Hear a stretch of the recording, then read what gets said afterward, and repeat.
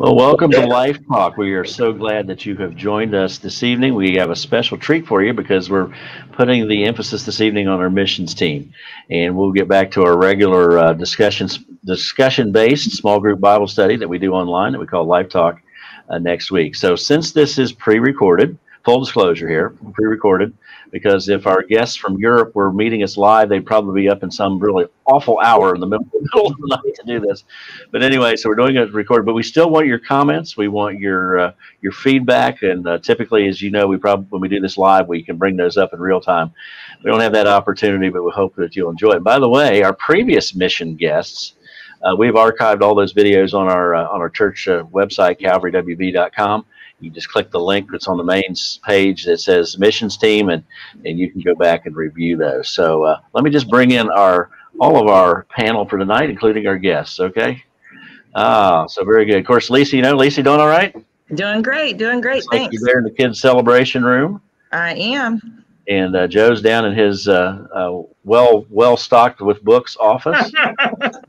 Right below me, and I'm up here in what we affectionately call Studio A here in the church. So this is where we do our online service from. So you actually, with this camera, it's a little wider background. You can actually see that cross and Bible picture there. You only catch the corner of it normally on Sundays. And coming to us all the way from France is John and Judy Hatcher. Welcome. Thank you. Thank you. Great to be with you. Well, good. So just so I think the most efficient way to do this time-wise is, why don't you just take a little bit and introduce yourselves and give us some background, and then we are loaded for bear with questions. We never seem to run out of questions, but we want to just have a great discussion with you, get to know you a little bit better, and hopefully, at the very least, come out of this knowing how we can pray for you a little more effectively and a little more strategically. So welcome. Go ahead. Just share a little bit about yourselves. You want to go first? Okay. Okay. I'm Judy Hatcher. I grew up in South Shore, Kentucky, not too far from West Virginia or Huntington. That was a big trip for us to, Charleston. Oh, you're in Charleston. Sorry. We're not far away. That's all right. That's not that far.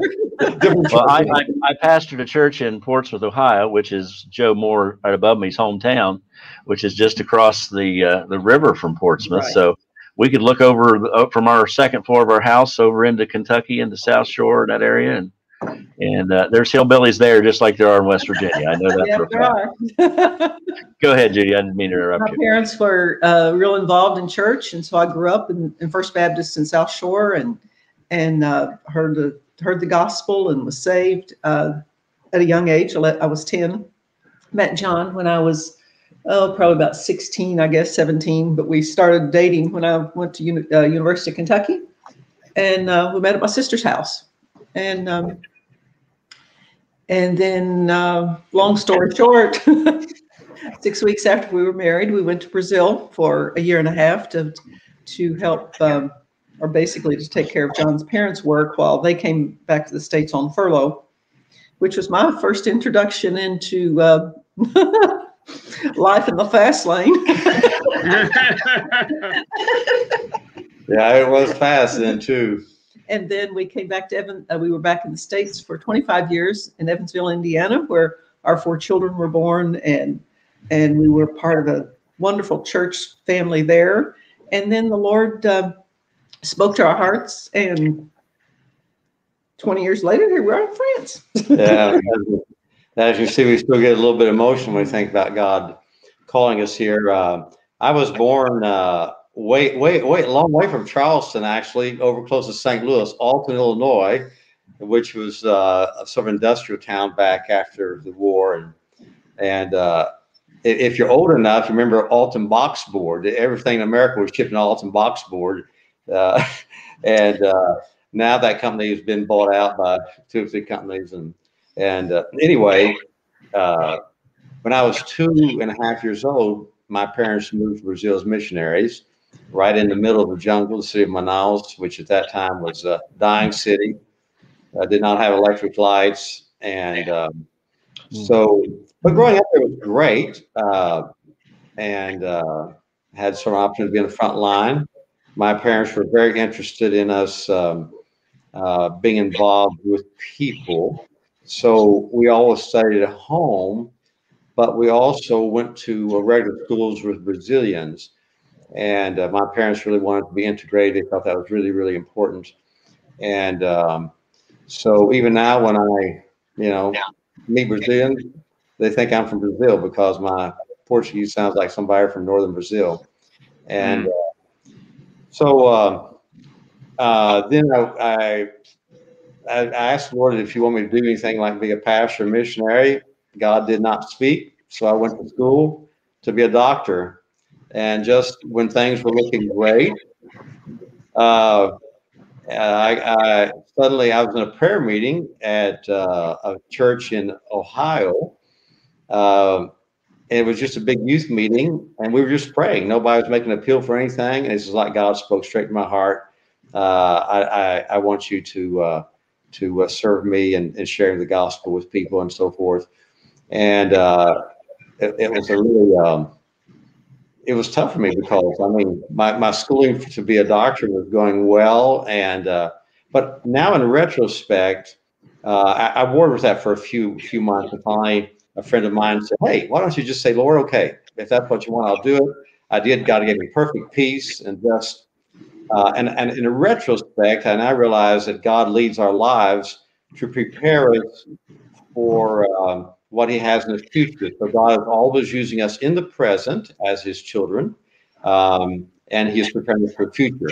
I forgot to mention that I trusted Christ as Savior just before I turned 10 years old. Actually, after hearing the story of David Livingston, and every Sunday afternoon between morning service and evening service, my mom would read Bible missionary stories to us.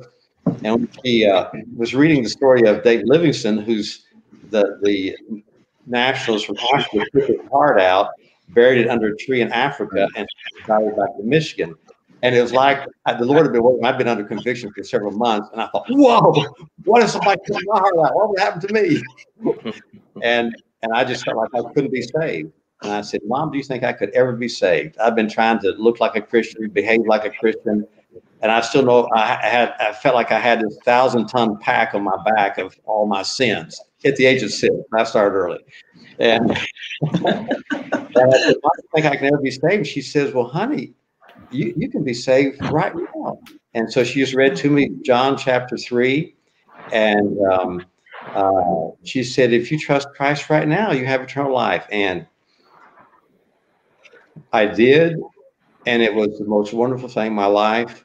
Suddenly, the weight was gone. I was weeping for what Christ had done for me and laughing because it was so great.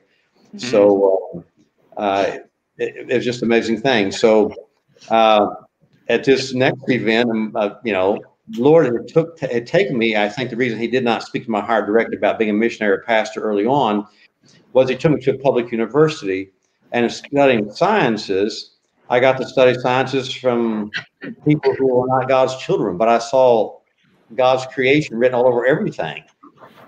Especially, I had a sort of specialized in genetics, and I just saw the hand of the creative God and all of that. I met people who were atheists, began to be able to have conversations with people who were atheists. I had no idea what God was preparing us for. Then when we got through school, my home church in Brazil called me and wanted me to come to work for them. So I went there, and in our first year of marriage, we were married 6 weeks, as Judy mentioned, and I started pastoring 2 churches, was principal of a high school, a grade school, taught full-time in the high school, taught full-time in the seminary, and preached about 25 times a week, and we just got married. And if I tell somebody, don't ever do that. Judy was taking Portuguese lessons, and one day she said, "Honey, I cannot handle being by myself anymore." And about that time, we had an English teacher quit in the high school, and I said, "Well, come on, you're going to teach English." And the funniest thing, I'll tell you a little joke, and then we'll move on. At that time, the American television series, Daniel Boone. Daniel Boone was shown on Brazilian TV. And when they found out that Judy was from Kentucky, they say, "Do you know Daniel Boone?" So, but anyway, at the end of that period of time, we really prayed, and I thought I was going to go on to some seminary training. I'd kind of grown up in the seminary, and the Lord really spoke to my heart that He wanted me to go and work and sort of help small churches get on their feet or start churches. And right after that, the church in Indiana, where my brother had pastored for 3 years, my brother resigned to go to the mission field, and they sent me a telegram and wanted me to answer right away. Could I come and be their pastor? So we went there, and for 25 years, God really blessed us. We had a passion for reaching people who were not churched. If people came from other churches in town, we usually wrote them a letter and told them that we did not encourage people to join our church from other churches in town, that our passion was to reach unreached people. And the Lord really helped us reach many, many, many people. I noticed you have this Bible. We used inductive Bible studies with friends, and I could spend hours talking about how that all got started. But God opened the door, and we were able. At the time we left, the church had multiplied many times the size. At that time, it was about 250 people, but 80% of those people, that's the only church they'd ever been in. That's where they were saved and baptized. And so those were wonderful years there, glorious years. And it's good to see those people still serving the Lord. And in the process, God was preparing us for something that we had no idea was going to happen. So I don't know if you want to ask questions now or want us to go. We'll take a break and we'll get to the next chapter here in just a moment. Hi, Adam. Adam has joined us. Adam is our assistant pastor. I know you've been in contact with him getting this set up. So what we're going to do, we're going to take each of us is going to take. We've got at least one question. We may have time for 2 questions. And since I'm already talking, I'm going to ask the first question. Okay, maybe it'll be an easy segue into where we're just going. But you're now in France, and so how did that transition take place? And give us a little bit of overview of the ministry in that you're in France right now. You want to tell how we got here? Well, as we've said, we were in Evansville, Indiana, and life was great. We loved the church. The church loved us. We couldn't have asked for a better situation. But God allowed us to. We came to Europe, and we didn't see Christ. Yeah. It was as if you see the big, and they were there, but it was just big empty buildings. We've learned a lot historically by all that the historical background of religion in Europe over the years, but the thing that we didn't see was we didn't see evidences of Jesus. And God used that.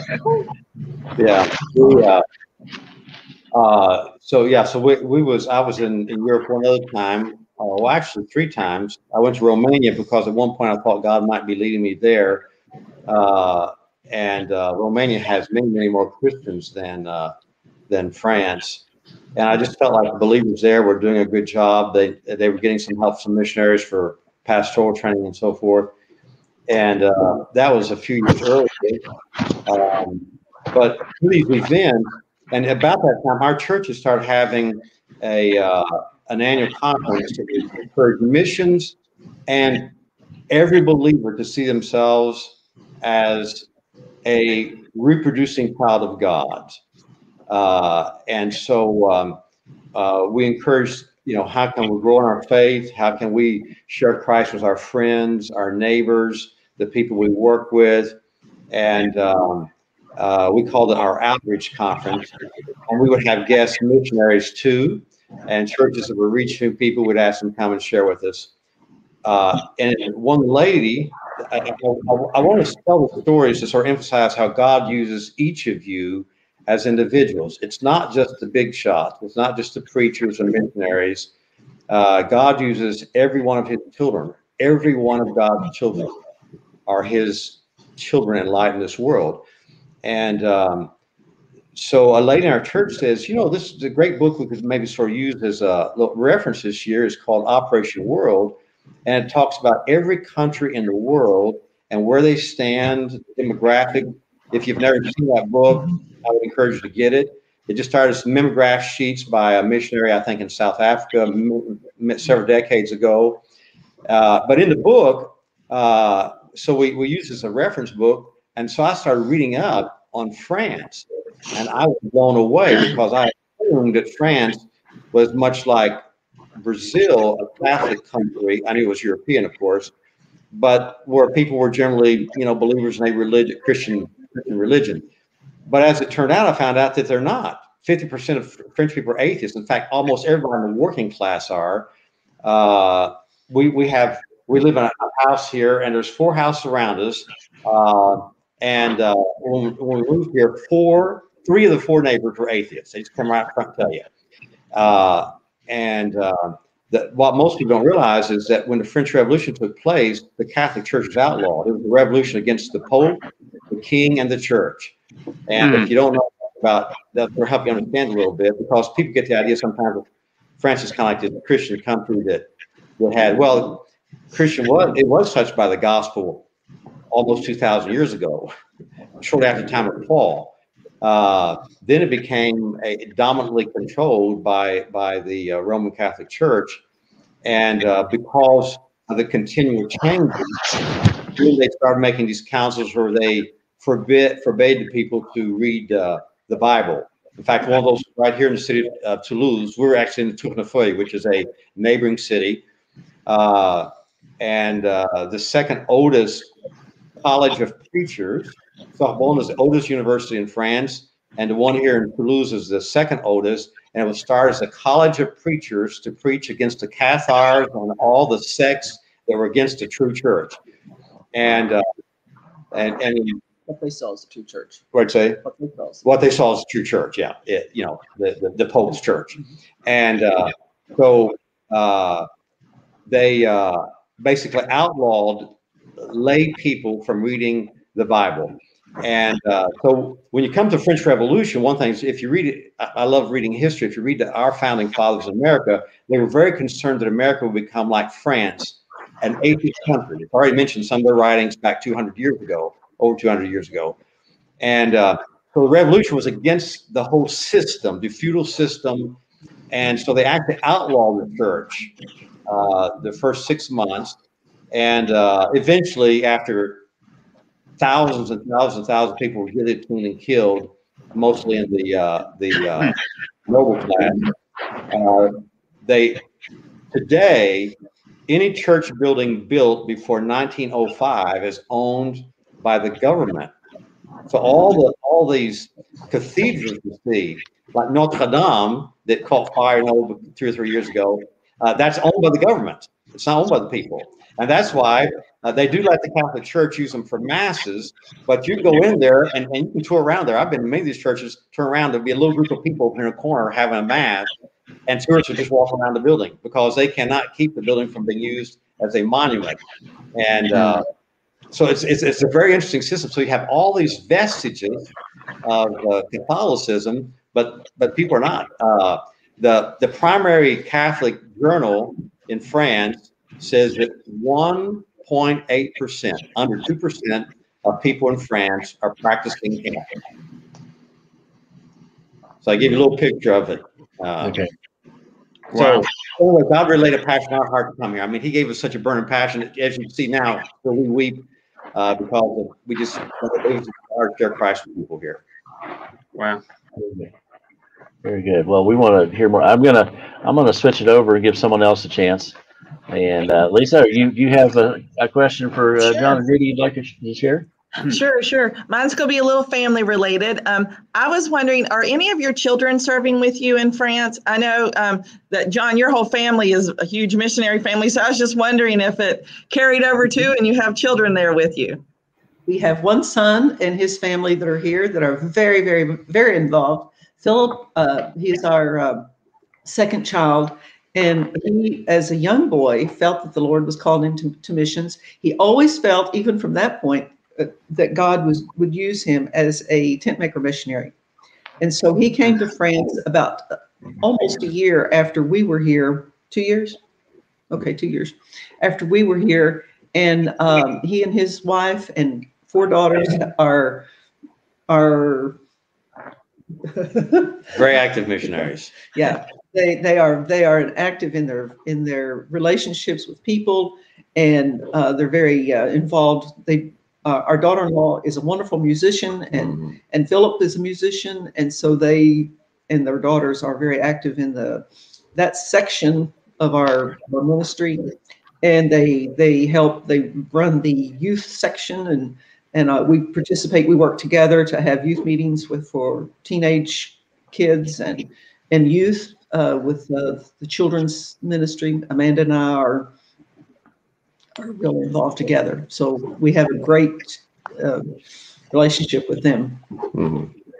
Our other team, we have one daughter that lives in northern Kentucky, and she works at Children's Hospital as a nurse practitioner. And we have 2 children that are in Chicago that are involved in churches that they're a part of there. Great. Wow. Awesome. Okay, Joe, you're up. All right. So you were talking a little bit about how you're ministering to youth in your community. I also was reading on your website, understanding about because I understand that you do church in your home. Is that correct? That is correct. We're sitting in the temple right now. No. There you go. Maybe you could tell me a little bit about that and how that, I think first of all, I think it's neat that you're opening your home to do that, but I'd like to just understand a little bit more how that church is operating and how long you've been doing that. Okay. When we moved into the neighborhood, it just worked out. I won't give you all the events that God gave us a place to live totally unexpectedly the first year we were here. and this is the 4th largest metropolitan area in France. So we are directly south of Paris, about 300 miles.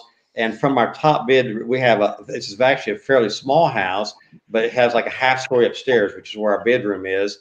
And we can see the Pyrenees Mountains, which separate us from Spain. So in about an hour and a half drive, the most direct route we can take, we can be in Spain. This is where the Airbus is built. And they're Boeing's big competitor. I'm sure every one of you, if you've done much flying, you've flown on an Airbus plane somewhere. Yes. And so we had no idea about that. We had no idea where God wanted us in France. We only knew one person who was a missionary in France at that time, a fellow by the name of Richard Luger. And so I had taught with his brother in a Bible college. And so we got in contact, and I said, what part of France needs the gospel the most? And he said, put up a map of France, throw a dart, wherever it hits, they're desperately in need. And so, but because they were sort of resettling to this area, we decided, well, we'd come here first. And it seemed an area that had no missionaries at the time. And so we came here. They were in this area for a year or 2, but God used them to get us here. And so we wanted to go ahead and go to school. We had 2 or 3 options to go to school. We decided to go to Alliance Française, which is it's like the French language school. And they have them, most big cities have them, even a few big cities in the U.S. And we wanted to take schooling where we would be living, so we could also begin building relationships and get to be known in the community. And so in that time, we began praying where God wanted us. And in the metropolitan area, we looked, and there was a church that was started by a missionary in the 60s in downtown Toulouse. We went there, and they were running a little bit over 100 at the time. Off that church had started another church in town. So we went to that church. We loved the people. We started going there with every Sunday while we were learning the language. And about 80% of the people in that church were from Africa. Here's the thing that's interesting about France. There's only about 3,000 or 4,000 people. The total membership of Baptist churches in France is about 3,000 or 4,000 out of 70 million people. And I would say that a good 75, 80% of those people are people from Africa who came here already saved. They migrated to France. So in that church, about 80% of people were African, wonderful people, made good friends. There was a Vietnamese friend, people who had left after the war, fled Vietnam. They were from South Vietnam. There was a couple from Argentina who came saved already. There was a couple French families. And so what we found. So anyway, we built that relationship. And so we looked then, and so this church, the first church here in this entire metropolitan area, and the second one were both in the city of Toulouse, which is a very large city. So we looked around. The third largest city was the city of Tournefeuille, which is where we live now. And if you pronounce that, we give you an A for the talk. Our daughter said, "Dad, how come you moved to the hardest place in France to pronounce?" Anyway, the Lord led us here. We began praying and looking for a house and real estate. The house we live in is 115 square feet. The owner is wanting to sell it after we've rented it for 21 years. The cost is $500,000. Wow. Yeah. Wow. And it's the lot is probably about 1/5 of an acre, something like that. So I give you a little idea of the cost. So we realized early on that we would spend the rest of our time trying to raise money to build a building, or we could host in a home. And here's what we sort of found out. When you invite people to your home in France, French people being good manners is really important in France. Okay. Good at the table and so forth. If you invite people to your home, you better go. They better go, or you're not going to be their friend for long. I mean, it's a really important thing. What we found out is if you want people to come to some meeting, like a Bible study or something, invite them to your home. Anyway, that's how it works. So we meet. We just like a church. Philip, our son, and I, we both are core leaders in the church. And now we have a third man who's turned out to be a good leader. We had 2 or 3 others who moved away. We've actually had 3 different congregations here. Wow. Because of the industry here, people come here to work, they get saved, and then they move off. So we have people now living in 7 or 8 different countries, including Western United States and various places, who came to the Lord and got discipled here. But you know, we're missionaries to the world or something like that. That is awesome. Thank you. For our youth meetings, we have them in our home. Our son has them in their home, or we have them in a park. We use what we have. Yeah, and we have. So what we did is when our son came, so we have sort of 3 levels of community. We have a single lady who came as a missionary, and her whole team left the country. And so she asked if she could work with us. We just met her here. And so she's actually in the U.S. caring for her parents right now. Her dad is really near death, moving to heaven. But anyway, so she sort of has a single person. She has single meetings, has a lot of meetings with single people, friends she makes. All of our contacts are friends. In our street here, it's a U Street. We've had people come and get saved and discipled from 7 different houses. On this U Street, it has 17 people. We go the next block over, and there's three houses down there. And then friends bring friends. Our granddaughters are great missionaries. Yeah. And so, wow. And these couples are came, the kids bring their friends from school. Our youth meeting is all, we don't do any door-to-door stuff. They are really anti anything like Jehovah's Witnesses. Right. And that kind of stuff. I mean, it's just like, so we found out early on, if you want to reach people, you better do it by building relationships. So we build relationships. They ask how people are here. We tell them that about what God's done in our life, and we would like people to have a better relationship to get to know God. And if they get interested, we say, hey, would you like to know what Jesus really taught? And we usually start reading. We have what we call inductive Bible studies. We can start reading through the Gospel of John with them, let them ask questions. We ask leading questions to get them to ask more questions. And you see in this little chapter here. And we've seen people go from being atheists to being believers, you know. Wow. Wow. Very good. That's great. Thank you. Very good. Adam's up next, but before that, I want to just to bring this up, and And I assume that's the best place to go. Maybe if you have another website address that you want us to use, or do it. But if you're watching, you want to get to know the Hatchers Ministry and keep up to date, That's you good. can use that right there on the screen. And I'll leave that on for just a little bit. And we're in case you're joining us late, and that does happen on occasion. We're with John and Judy Hatcher joining us from France. They're part of our missions team. We're excited to be having this interview with them. And I think, if I am not mistaken, it is Mr. Adam's turn. So, Adam, I'm going to get you up and in the number one slot. So go. This one's a little bit more personal, I guess, for me, and I mean for everybody else as well too. But I'm always fascinated with people in ministry. What's helpful in your preparation time? Like what people do you have a conversation with about models or leadership, or what books are you reading right now that pertain to your ministry or just building relationships with people? So if you could just tell me, hey, what you're reading besides the Bible. We all know that, but what books or what conversations are you having with individuals that are pertaining to your ministry? One thing that helps us in broadening our view is discussions with people. When we were in the States in these past 2 years, just meeting people, talking with people, our children. We have a lot of lively discussions.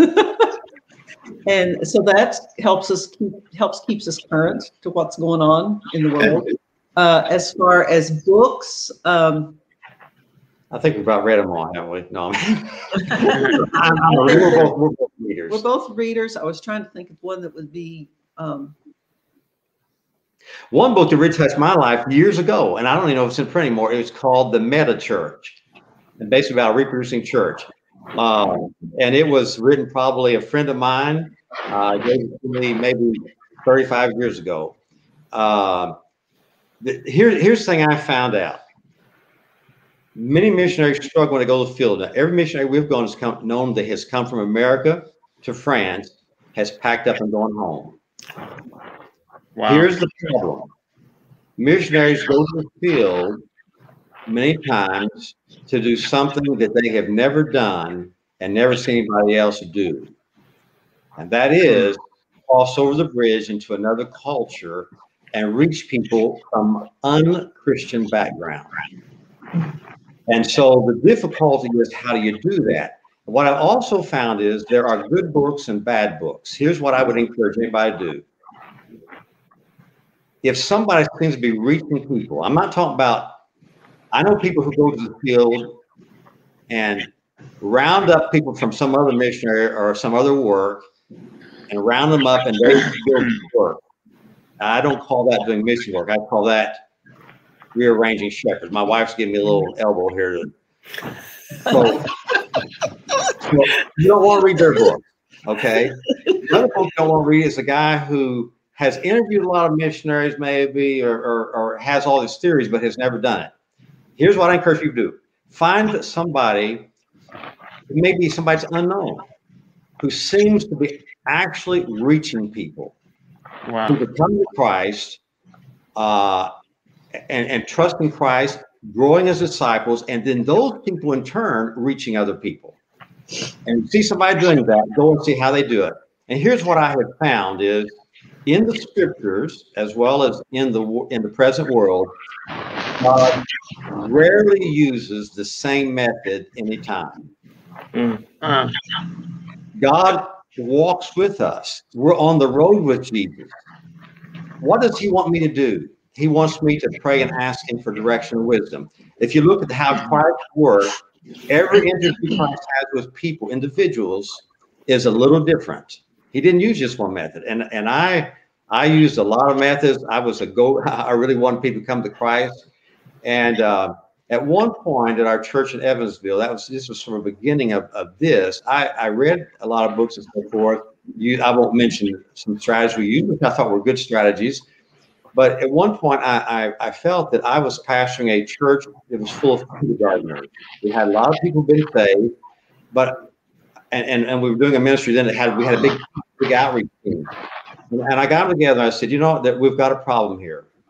we're to be making disciples. And my understanding of a disciple is somebody who is following Jesus and therefore is able to reproduce other believers. So we're parallel to human relationship. And I say, so if people can't figure out how to follow God's will, if people can't understand how to apply God's word to their life, if people can't understand how to communicate Christ with the people they know, or to work in a team to work, to use their giftedness for God, I said, there's something with that picture. And I said, we're not making disciples. I said, everybody looks to me. They want to, what are we going to do next? And it may be great to be chief. I said, but there's something wrong with that picture. Christ is the head of the church, or supposed to be. And so I said, we're going to stop doing what we're doing, and we're going to pray. And we prayed, and I won't go through the whole story because we don't have enough time. But God just led us into, for us, it works very well. Building relations, reaching people that were not in church, encouraging people to make friends with people who are not saved, and then inviting them to participate in what's commonly called inductive Bible studies. At the time, I did not find many models. Since then, I found a missionary in the Philippines that did it. But anyway, basically, don't rush. Don't put people on the spot. Don't preach people in his Bible studies. I came to Christ after hearing the gospel hundreds of times. So I was trying to give a 45-minute, very good presentation of the gospel, in my opinion, and opinion of the people whose books I read. And then I said, you want to trust Christ, and I found out that's not the way God works in our life. Some people do. Some people trust Christ the first time they hear the gospel, but most of us didn't, did we? And so just presenting Christ, just living out his goodness, living out his love. What does it mean to really live out Christ? And so what we do is primary Bible study. So when we came here, we really, really prayed for God to put us in a community. The first community we lived in, people were super, super, super unfriendly. And so when we moved to this community here, which was going to be our long-term place, we prayed for God to open the door for us. And through a series of events, we moved in a couple of days before they had a big neighborhood party, because everybody was moving from other places in France. And we got to know all of our neighbors in one night. They all asked, what are you doing here? Do you work for Airbus? No. What do you do here?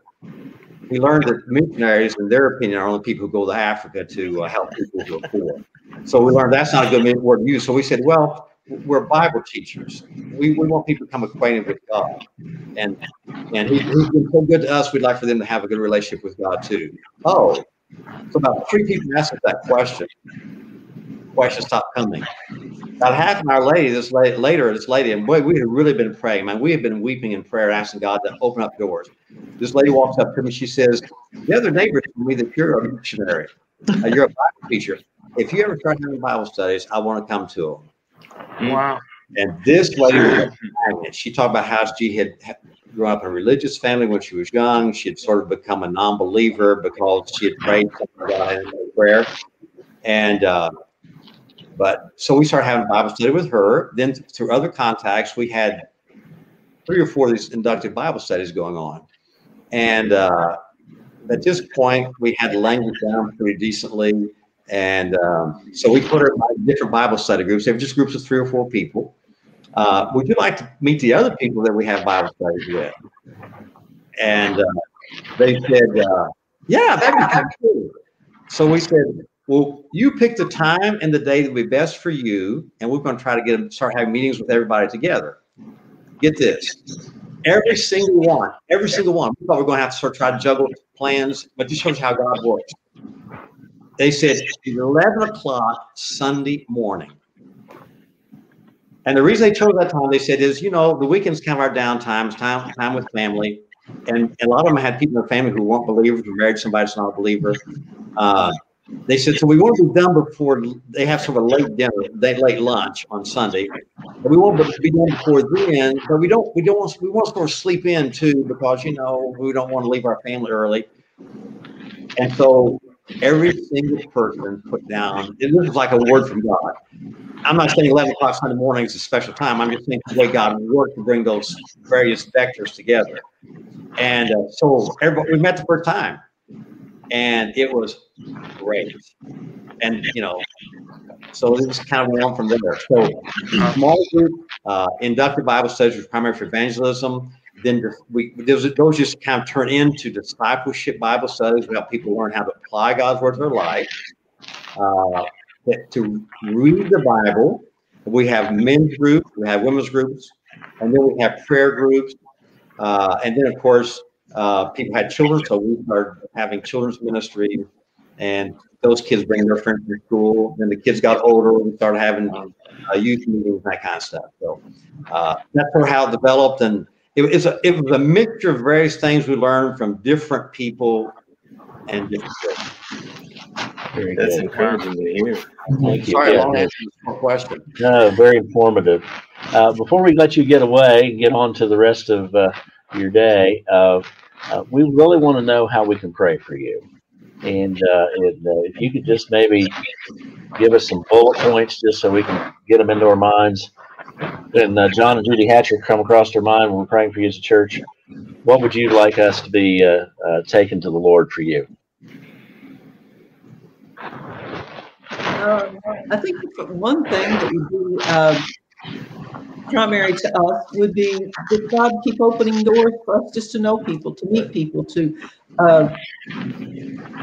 interact, to have connections with the neighbor next door, the neighbor down the street, the people that we met 10 years ago. You know, it's an ongoing thing of just being available and how for us to be available for people to have those contacts and to just open new doors for people and to show us how it is that we can enter into people's lives. Right. There's a lot of people, you know, we live in a town of 28,000 people, and it's like you look around and you realize they don't know Christ. Yeah. You know, and the only way that they're going to get to know Christ is for someone to share him. Yeah. So number one thing is new relationships. That is something we constantly do, and God has given us many different opportunities, different times, and I can just tell you story after story about how God has saved people through these contacts. So number one, continuously we need to make new relationships. So out crossing people. The second thing is for God to stir people's hearts through our witness, for us to behave in a way toward them in kindness and love, to stir their hearts and want to ask questions. And that God will also bring events into their life. That may be, you know, sometimes people find themselves in illness, some other need. It may be worldwide event, but that God will hit these people's hearts. So continuously give us new relationships and stir the hearts of these people that they will have doubts about where they're headed, that they have questions about what they don't know. And then the third thing is that God will give us the right moment to introduce the opportunity to start reading the Gospels with them and sharing Christ. So those are the three. And then that our believers will all keep growing and sharing Christ in the same way. Very good. And I like what you said. I'm just gonna rephrase this, but this is just good for not all for us to only pray about, but for everybody who's tuning in right now and watching, for us to do this, to make new relationships, to make Christ known. That's how people get to know Christ, is for us to engage in the culture, regardless if you're across the world watching this or you're in the same county or whatever else, is to engage culture, because we want people to know Jesus Christ. Amen, amen, amen. Yeah. And it's a little bit uncomfortable to do that, but I would encourage everybody at Mount Calvary, and I encourage everybody to come and watch your videos on your site, because I think they're great. I would encourage everybody watching this, ask God to help you see needy people around you and start making relationships with those people. Amen. Yeah. Amen. Amen. Very good. Well, I tell you what, thank you so much for joining us. And it's always delightful when you're talking to people that know the Lord, have a passion for Christ, and to know that God's work is bigger than what we see, and it's in more places than we know, and He is still building His church. Yeah. That's right. And thank you so much. I want to thank Mount Calvary for your faithful support for many years now. I have good memories of every time I've been there. I've been there, I think, 3 times, have great memories. And it really encourages us to know that you're there. And when I got this contact to do this video, I was thrilled. I didn't know Adam, I didn't know Adam from Adam. All right. Well, your support over these years is great, and we really appreciate your prayers. And feel free to contact us anytime you would like. Amen. Very good.